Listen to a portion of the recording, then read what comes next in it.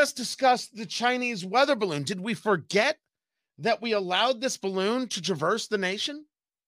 Not only did we allow it, we never got the full story until recently that they knew it. They knew where it was. They knew it was coming, and their objective was to not tell us.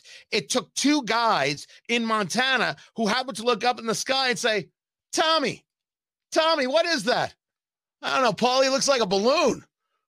Tommy, that's a big-ass balloon, Tommy. I mean, I've seen some balloons in my days. I've had some birthday parties. That's a big balloon.